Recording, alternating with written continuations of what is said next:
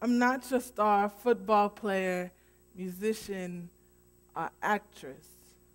I'm simply a girl with a voice I haven't defined yet. Stuck in your classrooms, I'm able to keep up, but I am muted, itching to find my passion. But you solve that by scratching formulas and math equations into my chest, worn like a scarlet letter. This feels like I'm committing adultery on my soul. I've lost myself trying to be a student, but that's funny because I'm not of use in your classrooms. I speak louder than these walls and textbooks. I turn pages of real life issues. Simply on my voice alone, I am better than your history books. I solve problems without formulas. I am better than your algebra books. Bound to lead a generation step by simply walking on the steps to this stage, and I pray that I can bless this nation with answers.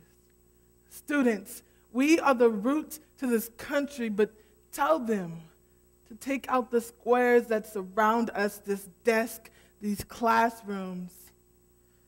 Make this our playground. Let us draw masterpieces on the blacktop with chalk. Oh, how I miss recess.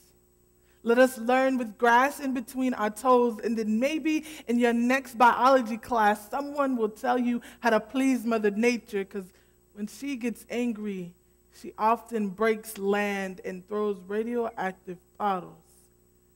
Let us learn with the sky as our ceiling.